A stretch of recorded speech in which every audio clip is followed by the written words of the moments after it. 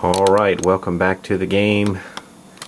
We're nearly about to the end of this map. If we can get that berserker on that last area, he will smash open the door.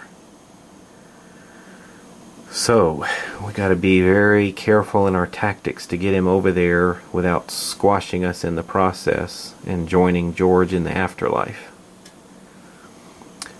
Dom is up. He took a solid hit last turn, bringing him down to 2 cards. I get to take 2 cards for him. Actually, what I need to do now is I need to reshuffle my deck, and I'll be right back with you after he heals up. Alright, Dom has healed up. He's now got 4 cards in his hand. I think I'm going to discard 1 card and have him make a move of 2 spaces. 1, 2, put him into cover. That's going to put him on the last area of the map.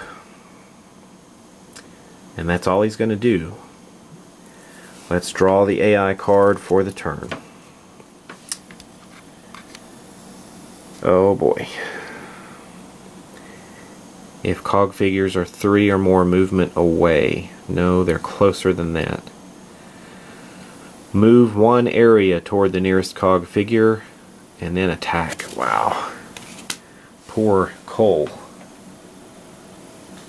Berserker comes in there right on top of him. Cole's got 1 card in his hand. I guess the smartest thing to do is discard it and try to dodge the attacks. It's going to be 5 dice against 3 again.